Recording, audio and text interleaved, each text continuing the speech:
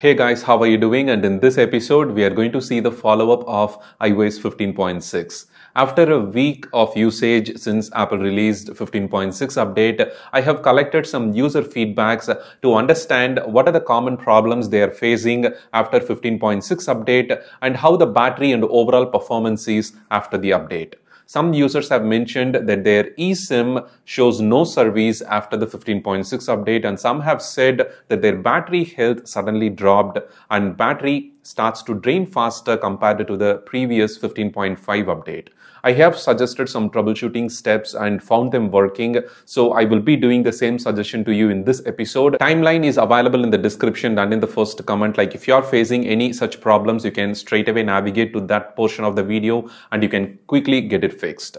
If you haven't updated to the 15.6 and waiting for some user opinions, then this video will definitely be helpful to you. When we look at the user feedbacks, totally 150 plus responses have been collected from iPhone SE first generation to iPhone 13 Pro Max. You can see most of them have mentioned it is good, and some users have mentioned it is same performance just like the 15.5 update. Some users did show the red bars, clearly shows that they are experiencing bad performance after the 15.6 update.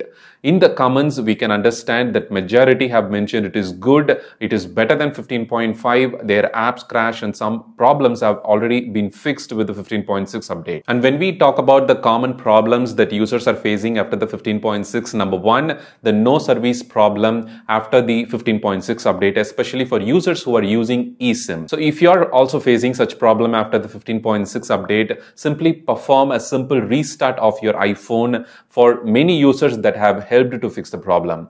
If you are still facing the issue, then you have to perform network settings reset and check whether the problem have been fixed or not. That will automatically perform a restart after the end of network settings reset, and that also found effective to fix no service problem, especially for eSIM users after the 15.6 update. And the second common problem that some users have mentioned is sudden battery health drop. The battery health could have refreshed after the software update. For a month, based on my understanding, if you are regularly following the charging practice that I have been suggesting to you in one of our episodes, I'll leave that link in the description and in the first comment as well, then you can maintain the battery very well for a long period. However, for iPhones in general, 2.5 years to 3 years is the maximum lifespan, where from 100% to 80% is the mark that Apple have also set, in order to replace the battery. You need to visit the Apple Service Center and replace the battery. So the battery health overall, 1 or 2% reduce. You need to calculate from the month you have purchased the iPhone. So based on that, if 1% a month have been reduced, then it is normal. Otherwise, it is recommended to visit the Apple Service Center and run a diagnosis for understanding whether there is any problem with the battery or hardware of the iPhone. The third important problem that users have mentioned is fast battery drain.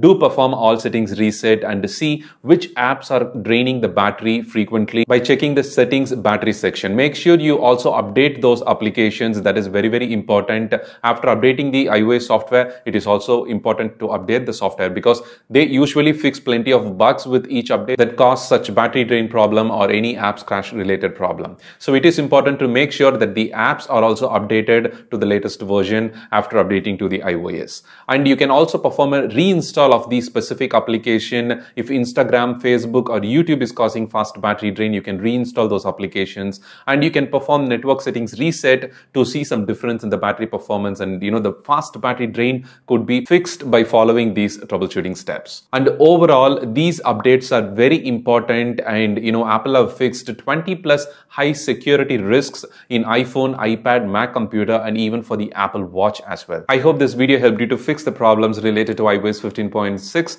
Thank you for watching and have a wonderful day.